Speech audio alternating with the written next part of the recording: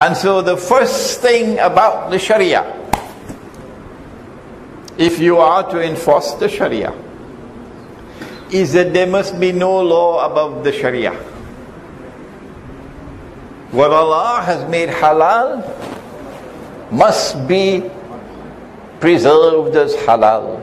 No one must have the authority to make it haram. No one. So there can be no law above the Sharia. I think that is something easy for Ikhwan al-Muslimun to answer, to understand. If you can understand it here in Sungai Bulu, why can't they understand it in Egypt? Is it possible today, my dear Ikhwan al-Muslimun, is it possible to enforce the Sharia in Egypt as the supreme law? Is it possible? No, not at all. As they say in Malay, tabule. Why? Because this is the modern age.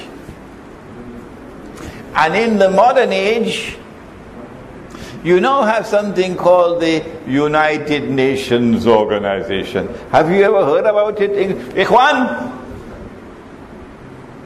And the United Nations Organization has a charter, the Charter of the UN. And the charter gives to the Security Council of the United Nations supreme authority in the world on all matters pertaining to war and peace and security, international peace and security, and they will define what is peace and security. You can't define it. So if Allah in the Quran gives a command and the Security Council gives a different command, which one will prevail? Come on, Ikhwan, answer me. This is Sharia. That is the Charter of the United Nations.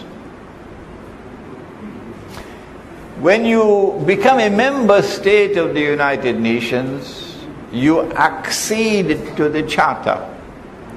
And you therefore voluntarily accept that you will obey the Security Council of the United Nations, regardless of whether the order of the Security Council is in conflict with the Sharia or not. So it is not possible to escape from the conclusion that international law prevails over the Sharia in the modern world. Well then, what do we need to enforce the Sharia? You need to have a territory which recognizes Allah's sovereignty, and in which therefore there will be no law above Allah's law. What was this territory called in the past? Whatever be the name, it's not important. But it was called Darul Islam.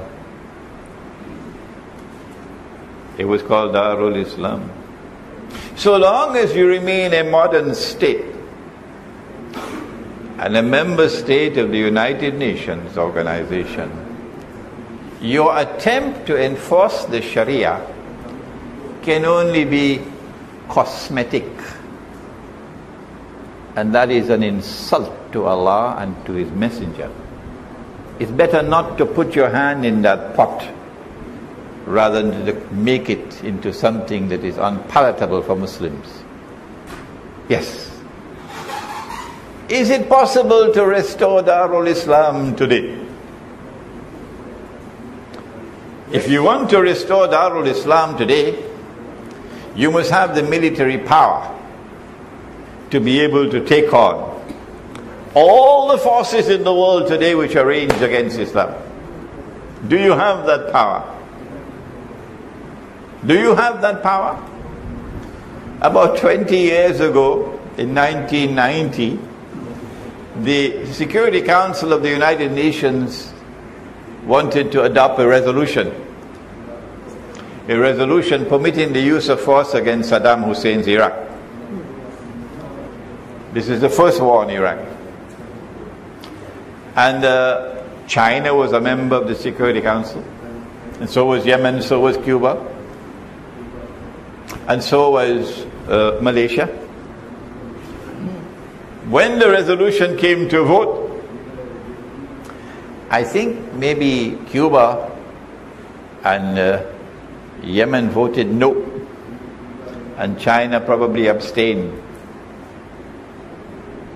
All the Malay people in Malaysia, in Indonesia, in Singapore, in Brunei, were all supporting Saddam. All of them. Malaysian government voted in favor of the resolution. Dr. Mahathir explained. He said if we had voted against, or if we had abstained, they would have destroyed our economy. He was brutally honest and frank. Brutally honest and frank, Dr. Mahathir. You could not survive economically if you cross the line. So do you have the military power to stand up to them when you don't even have the economic power? Huh? You can't continue to live in the comfort zone and stand up against them. No.